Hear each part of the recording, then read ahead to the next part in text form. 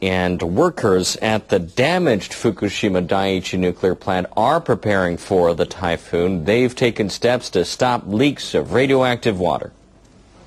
The governor of Fukushima, Yuhei Sato, visited the plant. He urged the Tokyo Electric Power Company to manage the risk. TEPCO officials say they're adding tanks and workers. Stabilizing ropes have been attached to pumps and piping used to inject water into the plant's disabled reactors. Earlier this month, water breached barriers surrounding tanks storing radioactive water. The utility says it now has larger capacity tanks.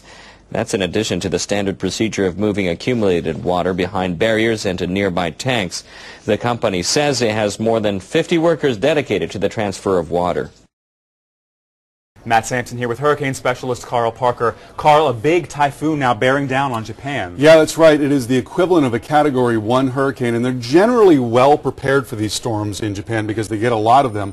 But it's going to be headed right for Tokyo, or maybe just a little to the east. That's a huge metro area, the largest metro area in the world. It's like New York and Los Angeles combined. And then on top of that, there's a very sensitive location just to the north of Tokyo. That's right. Our users have been following the Fukushima Daiichi nuclear power plant disaster for 2 years now.